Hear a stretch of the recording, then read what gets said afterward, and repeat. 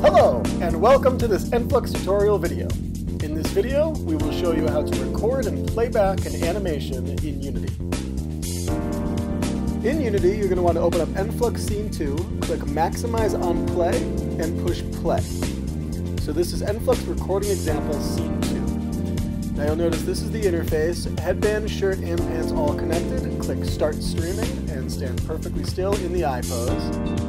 And now the head is connecting, shirt and pants are connected. So now we are ready to go, and notice the animation is looking pretty good.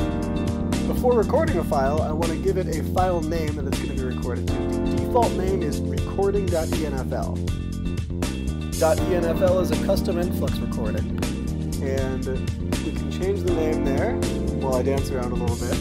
We can change the name, so instead of recording, we're going to call it Mickey1. So now, once I click Start Recording, now it's going to start recording. So it says Stop Recording, and notice the character there is mimicking everything that I do. So record, record, record. When you want to stop, just click Stop Recording, and then you can click Start Playback, and on the right side there, you'll see this is the recording that was just done. All right.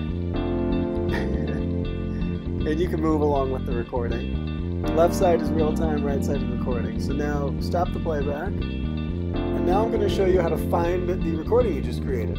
So you'll notice in recorder file name, you can look at the stream at the path there, and it's going to be under the project name. We called it Enflux Install, Assets, Streaming Assets, Pose Recordings, Mickey1.enfl.